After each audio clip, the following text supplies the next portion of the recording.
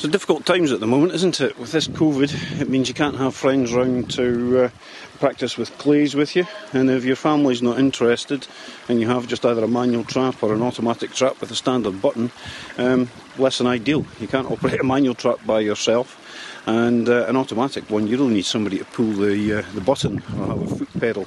And a foot pedal's less than ideal. It means you have to change your stance immediately, so not great. So what I've done here is set up a Raspberry Pi. I'll cut in some B-roll here.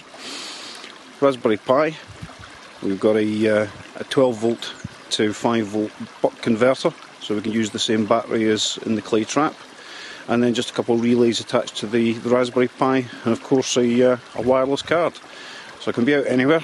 The wireless is it's an access point, so I can access it without any fixed wireless anywhere. And then quite simply connect my phone to it and pull. And I can also switch the wobbler on and off.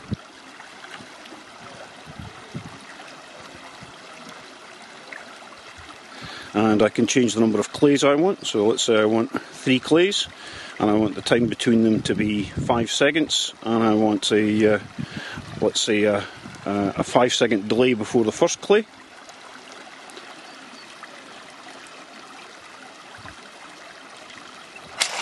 There's the first clay. Should be another 5 seconds we get the second one.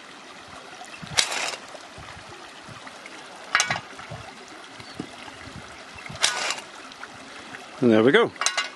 No excuses not to practice anymore.